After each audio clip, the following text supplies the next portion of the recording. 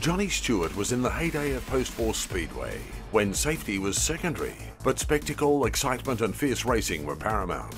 After the solo motorbikes and sidecars had warmed up the crowd at places like Sydney Showground, out came the midgets. The cars were midgets, not the drivers. They were brave men, who almost certainly would be involved in some horrific crashes, which an impressive number survived, due more to luck than any safety built into the cars or the tracks. The cars glistened under the arc lights in a scene that could have been from the Roman Colosseum, with the cars growling like lions. To make things really interesting, the fast guys had to fight their way from the back on these short, narrow dirt tracks, crowded with 25 cars. In the middle of all this, from his start in a Ford custom-line stock car to his retirement in 1972, was Johnny Super Stewart.